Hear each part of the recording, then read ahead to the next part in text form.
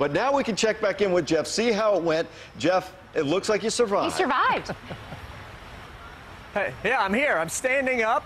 I'm happy to say that things went just fine, except that I did freak out a bit on the ride. I think we have some video of the ride that really, I mean, it does spin you around all different directions, and you're up, I think they said 70 feet up in the air, something like that.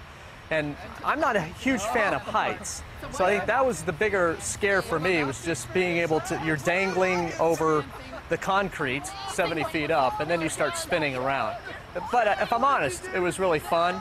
And Sharon Parker was with me with Six Flags, and she held her own. She very cool, calm, and collected, describing this new ride, which is getting previews this week, but then opens to the public on Saturday. And I think I did scream for my mommy a couple of times, just because I didn't like that sensation.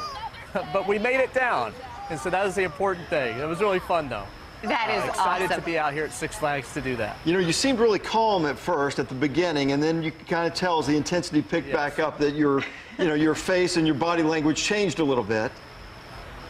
Right. Yeah, what gave it away? The screams and the fact that I was ghostly white because all the blood left my head. So we're doing previews this week. I think the fact that my stomach was over on the Superman ride about 50 yards this way. Yeah, it throws you around. It's fun. It's a cool new ride out here.